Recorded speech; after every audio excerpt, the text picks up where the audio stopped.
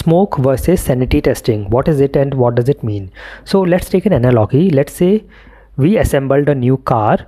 Now to check the very basic things, just to make sure that the car can run on the road, we will do some very basic checks like the engine is starting, the brakes are working, the accelerator is working, and the steering is working, so that we can actually drive the car. So this will come under smoke testing, which is a very broad and very shallow testing of the entire application.